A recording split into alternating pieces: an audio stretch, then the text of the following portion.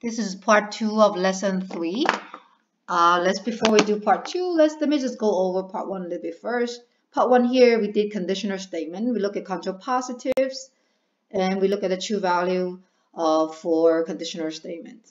So, and we also said that a true table that's always have a true value here is a tautology. So now let's look at biconditional statement. Let's review first. Biconditional statement is a statement of the statement P, this statement here, which is P implies Q and Q implies P. Notice as both direction, and it's an intersection of both direction here. It's called biconditional, and we use this notation for biconditional. It really as P if and only if Q. Now, biconditional, that means this is equivalent. I can write it in the right-hand form, or I can write it in the left-hand side like this way. P if and only if Q is true only when the components P and Q have the same true value. So let's write it.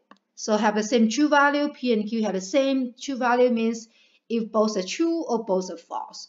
So here the first one is true, and this is false, false, true. Okay, so this is just standard form for conditional statement. Now let's do question number 3. State each biconditional statement is true or false.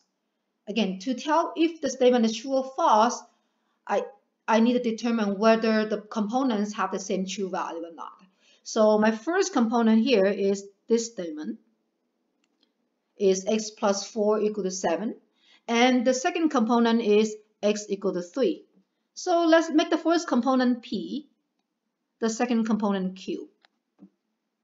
And let's find a few numbers and check it. I can make a little small true table if I like. So PQ, so this is P, this is Q. I can draw a tiny one, just to let myself check. So if X, P if and only if Q, so I would have P if and only if Q. Let me write a little better.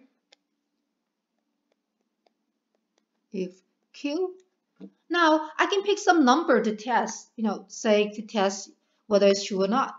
So let me test. Well, from algebra class, we said that we can solve the left-hand side. So if I solve the left-hand side, you will see that x is 3.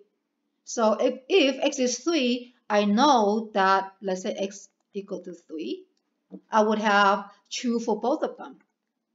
Right? True, true. Well, true, true in the biconditional is true. Okay, so the value is true. So I know 3 will work for both of them. What if a number that's not 3? Well, pick any other number. Let's say I pick 5. Let's say x equal to 5. Let me write a little bit for x equal to 5. Well, when x equal to 5, let's think about it. 5 plus 4 does not equal to 7, so it's false. This is second one. 5 is not equal to 3, so it's false. Well, false, false in a biconditional here, we have true. Well, so now we notice it doesn't matter what number you plug it in. If you plug in a number that's not 3, it will be false. So therefore, this false, false, it will give you true. So this statement is always true. This statement here this is always true. So this is statement x plus 4 equals 7 if and only if x equals 3 is a true statement. So the given statement is true, a true statement. Okay. Now let's look at part B. Part B, again, I'm gonna break in my PQ. Don't have to call PQ, but here I can just call PQ. I'll make statement 1P, statement 2, this second part here, and Q. Again, I see that is if and only if, which is biconditional. So I'm going to use the same thing that I did in previous ones. Let me just write a little small, tiny true table for it. So I have my P, I have my Q, and I know it's a biconditional. So P if and only if Q. And I'm going to draw a tiny one here. And I'm going to make a column for X. And let's make X here. Let me make the table a little better. Okay. So let's think about the inequality that's given in the first component, which is P. My first thing, which is P. P, well, x plus 5 is greater or equal to 7. In algebra, we kind of solve for it, right? Let's kind of solve first to see what we get. To solve this, I could just subtract 5 to both sides. So x is great. Let me write a little better. So x plus 5 greater or equal to 7. I can subtract 5 to both sides. So here I would have x greater or equal to 2. I know that means the solution for this inequality here is x is always greater or equal to 2. So I know this is, if I pick any number that's greater or equal to 2, the p gonna be true.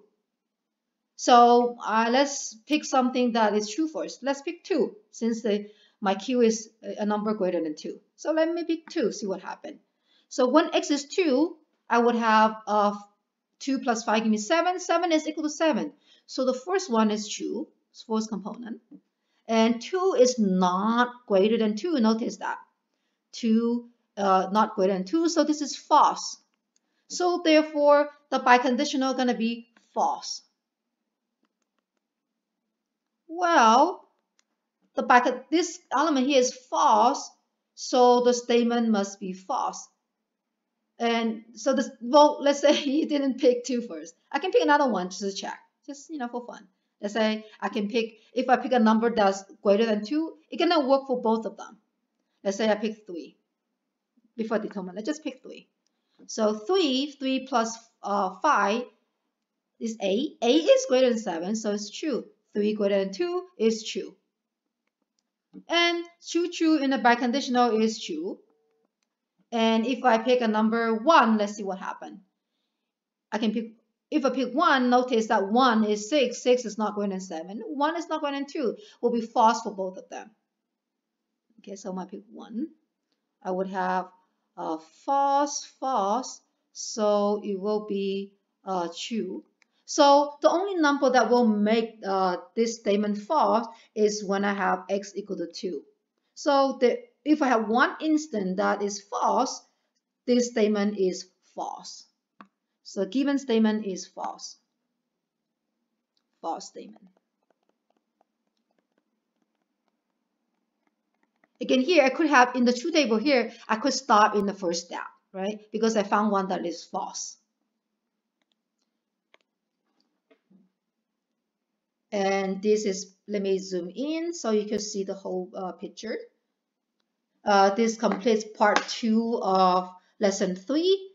I'm going to see you in lesson 3.